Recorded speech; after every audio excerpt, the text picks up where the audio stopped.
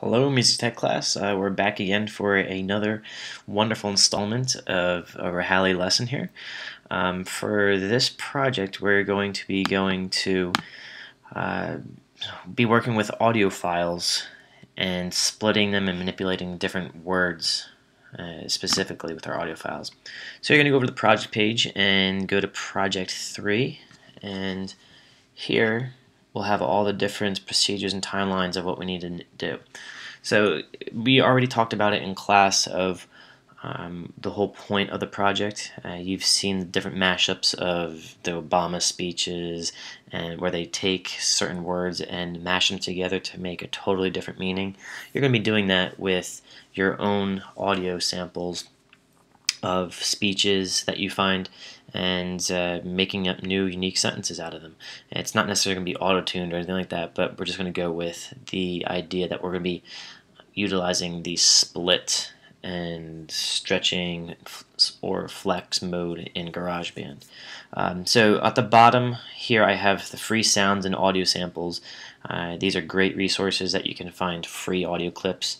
Freesounds.org, the noiseaddicts.com has a lot of good stuff, Sound Bible, and the one with just really good speeches is the archive.org website. So the archive.org, I want to show you that real quick. Greatest speeches. And you go through and just kind of sample some of these. Let's look at Lyndon B. Johnson. I do not believe that I should devote an hour or a day of my time. Maybe you want to use the words "my time" afterwards. So okay, so you have number 8, addressed to the nation. So you go down here at the bottom of the page. We're going to look at the MP3 for it with the 128 kilobytes and addressed to the nation right after the Democratic Convention one, and you click the download button. I do not believe. And if you're in Chrome, it'll open up its own little window. You can right click or control click, and then you can save as, and send it to your desktop, and it'll save it as an MP3 file. I do not believe. Simple enough, right? If you're in the list mode too, you can click control click it and then do save link as, and that's the same thing. If you're in Safari, it might look a little bit different, or Firefox, but you get the idea for how to get those off there. So it's kind of a little bit hidden on the bottom here. So in the project folder, I have the audio clips sentences page, and I just have 2 different audio clips that we were going to be dealing with, and we're going to be using GarageBand for this one. And the best thing to do is let's open up GarageBand, and I'm going to show you how to manipulate some of these audio clips. So you're going to do an empty project. We'll choose that, and we're going to go with recording using microphone or line input. So we're not using loops or anything for this project. Okay, so the first thing that comes up is audio on here. I'm going to just hide the library. So that's hidden, and I want to do a big thing about housekeeping with some of your projects here. The best thing to do is complete a project in an efficient manner. And when you're just throwing files all over the place, it's not too efficient. So I want to show you at least the way I think that is a very efficient way. If you have another way, you have to definitely prove that it's more efficient than this one to actually go with it, rather than just throwing files everywhere. So if you go up to this first audio track, we're going to do Command D and duplicate it. So we have now 2 audio tracks. And let's rename this first one main sentence. And then this second track is always going to be the one that we're finding different clips and just manipulating things. And if you want to keep all of your audio files in a new one and just create a new track for each time, so that's fine with me. But for all our intents and purposes, just use 2 tracks, that's fine. So you have the main sentence where you're going to be throwing your individual words up here, and then this other track where you're going to be editing out certain words. So you need to go to the audio clips section here, and then I'm just going to be using these 2 like I said. When you're downloading your own greatest speeches or speeches from other websites or sound files, you definitely want to be going to and just save them to your desktop just for the easy sake and then you're going to throw them in your own audio samples folder that you have in your Project 3 folder system. So you're going to save all those in one little spot so you can collect them, and just in case you need another word out of that, go for it. So let's go with our first one here, and I'm going to use the first sample. We'll throw that right in our first track here. Alright, so let me take a listen to it. This is no simple reform. It really is a revolution. Alright, so let's use the words a revolution. Up top, we have our zoom feature. We can zoom in and out. If you look closely, this is a revolution, those two words, a revolution. So if you double click on the sound wave files, you get the edit mode down here in the bottom, and again on the top right hand corner there's a zoom function.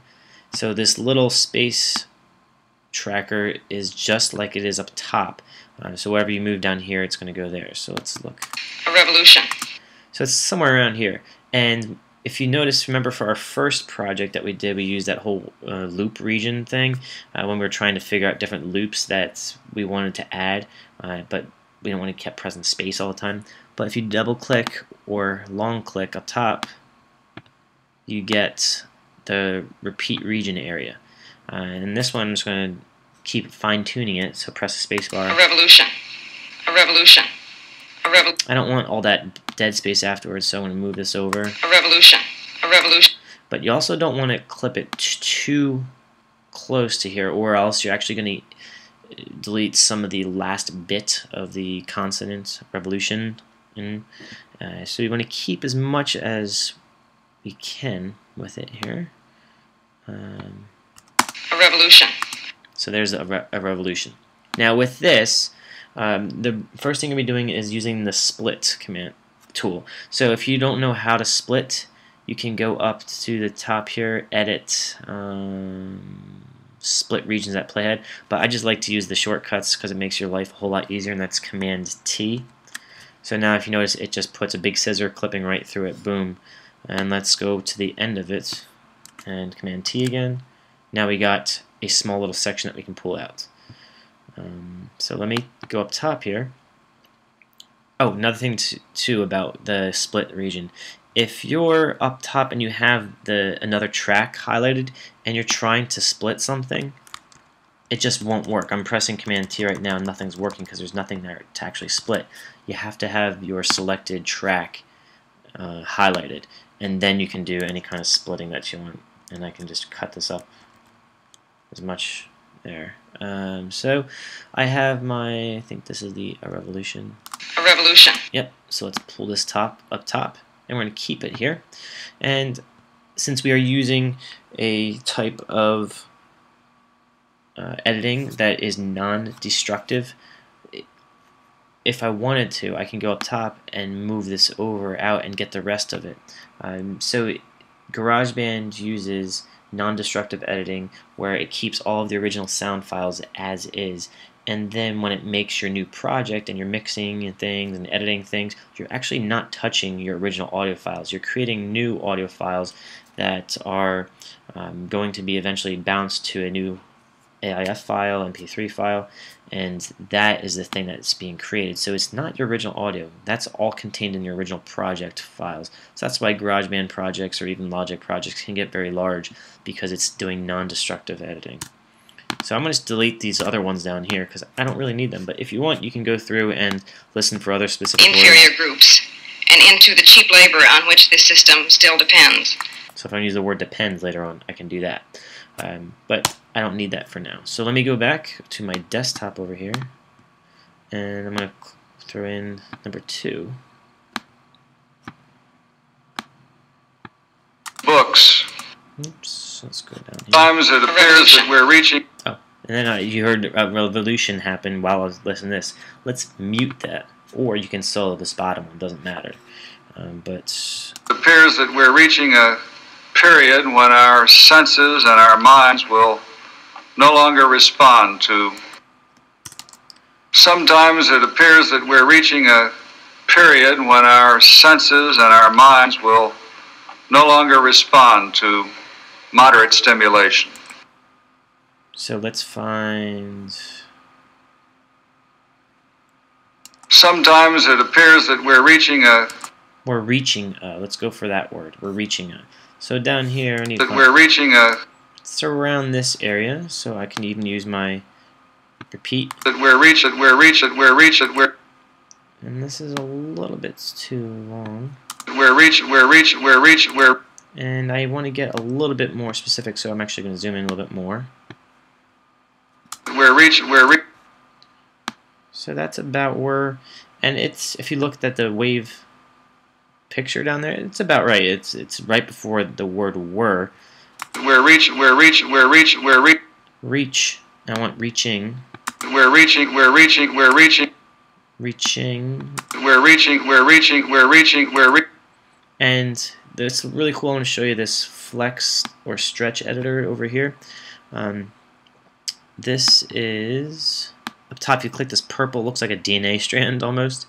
You click that, and now you're in this flex mode, and you can move things around. We're reaching, we're reaching. So the word ing, reaching, the word reaching has the ing sound, but it's not very long. So let's create that a little bit longer.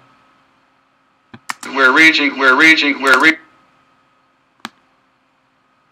We're reaching, we're reaching, we're reaching, we're reaching, we're reaching, we're reaching.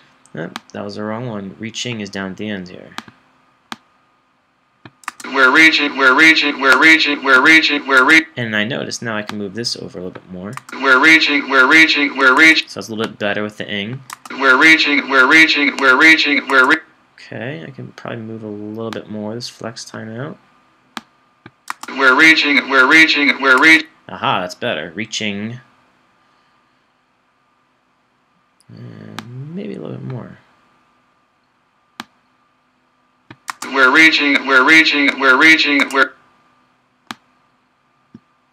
reaching, we're reaching, we're... There you go, and I got that pop out of there too by stretching out the reaching. So let's go back over here and use, remember, our Command T function to split. I even have my track highlighted, so it should split this correctly. Let's go down to the end over here. Command T, split. Now I got this, and let's just put this up top. Unselect my repeat region, and now let's mute this side and unmute the top. So now we're going to try to figure out how to put these a little bit together. We're reaching A revolution. So you hear how it's obviously a pause in there. I want to assemble these a little bit better, and I'm going to clip this so it's not so much of a pause. We're reaching A revolution.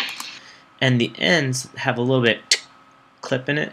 You can go through and zoom in a lot, and let's look at some of the automation that we can do. And let's go with the volume. And if we put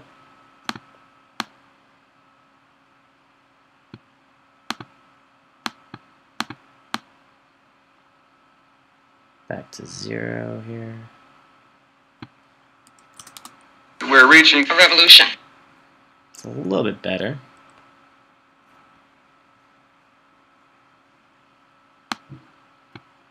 I bet you I can make it even softer there. Let's go with this. We're reaching A revolution. Aha, the pop's gone. So you can work with this automation stuff too. And if you want to put more of silence in there, this whole copy and paste thing would be great too. Because look at this. If I go over to the end of this, or even the beginning of this, and I want to mess around with some of the silence here, let me split that. I can even copy this section right here. Copy it.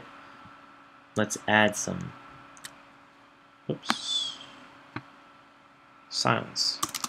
We're reaching A revolution. So it gives it more of a, definitely a linear or connected sound to it rather than just reaching a revolution, like really short and stuttery. So go through and use this flex time or stretch time, I think it calls it. Yeah, flex. And that would definitely help create some more consonants or syllables if the stresses or are on the wrong parts of the words that you're trying to put a sentence together. And once you have one sentence out of here, you can delete all these other things right there. You can delete it, and then say your whole sentence is up top.